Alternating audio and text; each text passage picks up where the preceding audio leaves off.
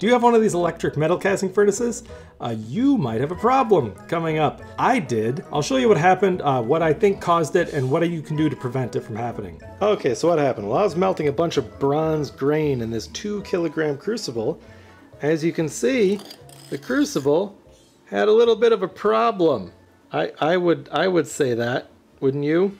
It broke when the bronze was almost all molten and just spilled it into the bottom, down in that dark hole. It shorted out all those exposed elements and tripped the GFI. Massive bummer, because this furnace works super well, but nothing works super well when it's full of molten bronze, am I right? I mean, I certainly wouldn't. See all that? I'm gonna have to retrieve that. Okay, so that was a bummer. So what happened? Well, this is a 2-kilogram crucible. It was a 2-kilogram crucible. I had placed the casting grain in it when it was cold, and I slowly heated it up. I was heating it up to melting temperature, slowly, over like 45 minutes or so. It was probably 45 minutes in when this happened. This was the first time using this crucible, and my only indication that there was a problem is when, apparently when it shorted out and it suddenly tripped the GFI, you know, cutting power to everything, including my garage fridge, which that wasn't fun. So, what caused this thing to break? Well, it turns out there's a lot of reasons why. Reason number 1, overuse. These things have a use life on them. Anything at bronze temperature really is expendable. That goes for furnaces, those big honking crucibles, you know, heating elements in like a kiln, all these kilns back there, they're up that hot. Everything is expendable at 2000 degrees Fahrenheit, let me tell you. And heat is bad enough, but I've read that these graphite crucibles, the carbon in them actually like reacts with the oxygen in the air when it's that hot, and it creates a reducing atmosphere inside the crucible. I don't know if that's true. It makes sense because it seems like they're like eroding away as they're being used. A reducing atmosphere is kind of nice. It stops your bronze from oxidizing really bad, and copper alloys are really bad for that. But it also means you're like literally losing crucible to the air while you're running it. Here's the first 3-kilogram crucible I got, and I have since stopped using it. It's super worn out. It looks awful. It's pretty thin in places, and I'm kind of afraid I'm gonna like crush it with the tongs. I have used this a lot, and it has always been at bronze temperature, like maxing the furnace out. It looks pretty bad. It's not broken, but I probably shouldn't use it anymore. This 2-kilogram crucible broke on its maiden voyage, so to speak, so it's not that. Second, when metal's in there and heats up, metal expands. Things expand when they heat up. Well, metal will expand more than the crucible. And let's say you got like a cylinder that was like a perfect fit to the inside of the crucible, stuck it in there, stuck it in the furnace, heated it up. Well, before the metal melts, it's going to expand and it can break the walls out. I'm not going to put in a cylinder perfectly fit there, but I put in chunks where I like kind of had to wedge it in there.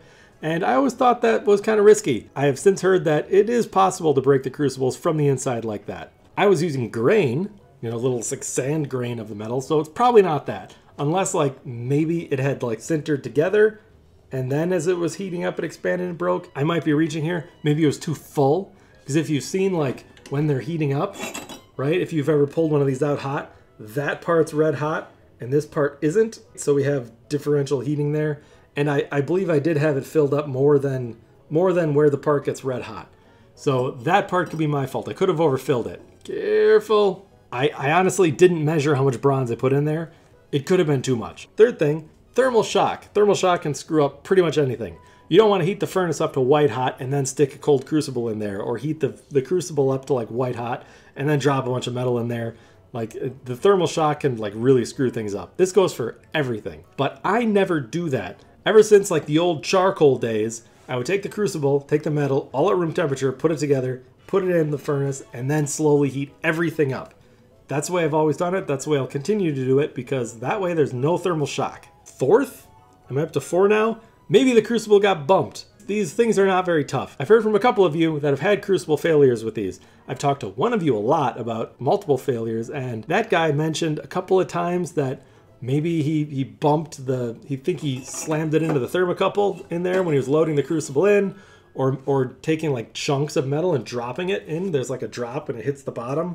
He suspects that might have contributed to it. I did not drop huge chunks into this crucible, and I am usually fairly careful not hitting that thermocouple, especially since this crucible is a little smaller. It's a little easier to avoid it, but he might be onto something there. So I store these crucibles on the ground, kind of under a shelf back here, because I don't have a shelf or whatever space at the moment. The concrete ground.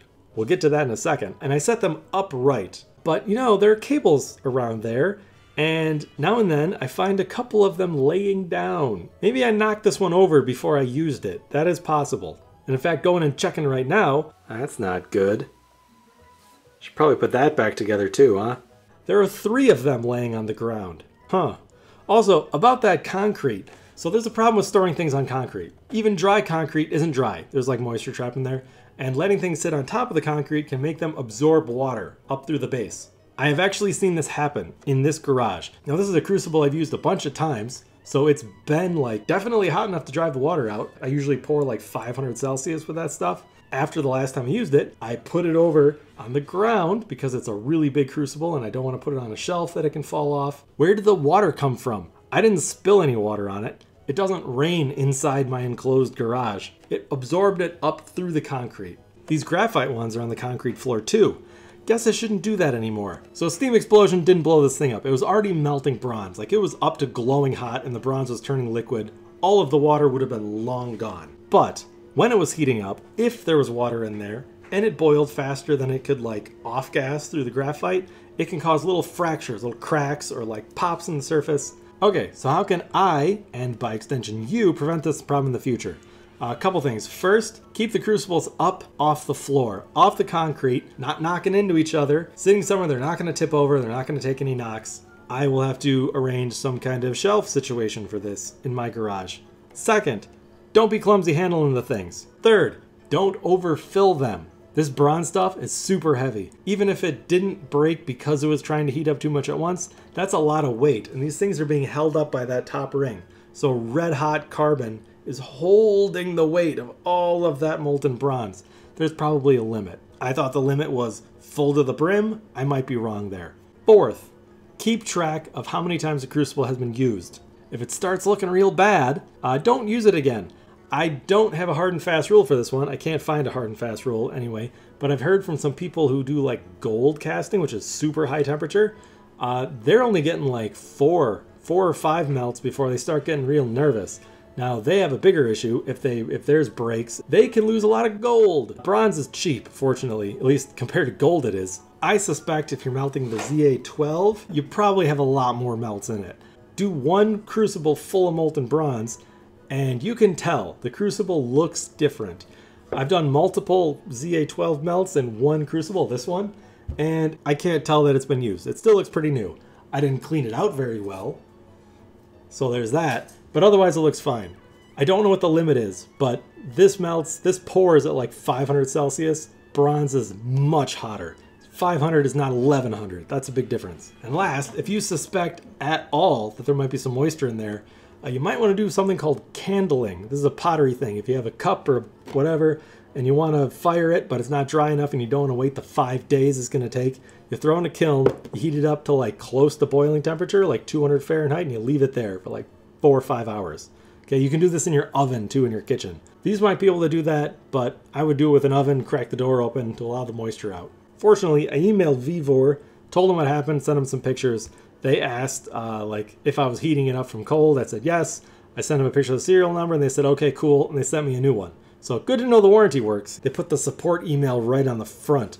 There might be a reason for that. Anyways, the new one's in a box over here, ready to go, and I'm going to be much more careful with these crucibles now because this furnace was working perfectly until this happened.